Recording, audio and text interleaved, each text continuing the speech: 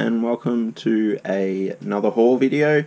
Today, as you can see, I have some bags from a local store, a Bricklink order, and then 2 boxes from Lego.com, or one's Shop at Home, I think. No, sorry, one's Bricks and Pieces, and the other is just the Lego.com. So I'll start with this one. So yeah, basically this is the new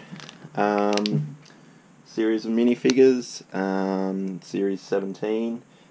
So I did use the feel technique to get one of each figure. So yeah, that's a bit exciting. And also found an architecture set that I hadn't got yet.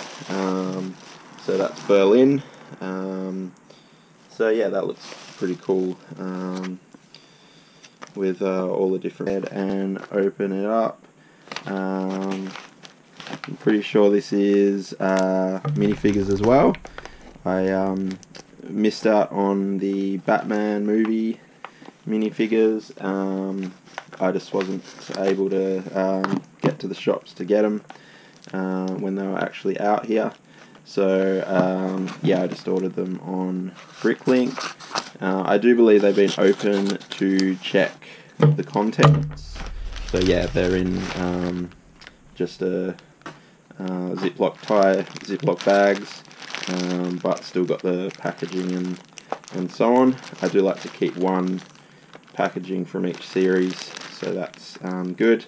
So yeah, that should be fun. I didn't actually catch the movie at the cinemas, but I saw it recently on DVD. So pretty fun movie.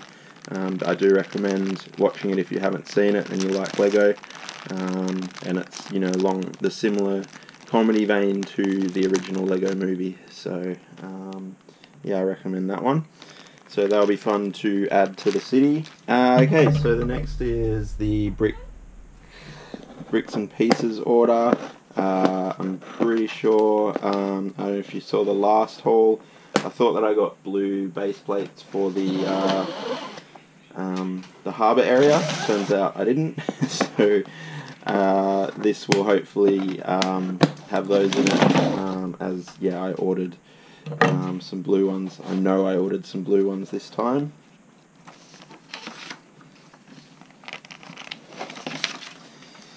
So yeah, quite a number of base plates there, different colours. What did I get? 5 of the blue ones, 3 of each of the dark bluish grey and light bluish grey. Can't have enough base plates. And then these bits, and I know I keep saying this as well, but these bits should be the very last pieces I need to start my mock. If not, the only other pieces I would need are like non-structural pieces, which means I can at least start building it. And you know, whether it I can finish the complete interior will be just a matter of finding the last few little bits and pieces. But yeah, this should be the last actual structural pieces that I need. So yeah, that's pretty exciting. And finally, the large box. Again, this one is off Lego.com, the regular Shop at Home. I'm pretty sure there's 1 or 2 architecture sets, but we'll have a look and see what else is in here.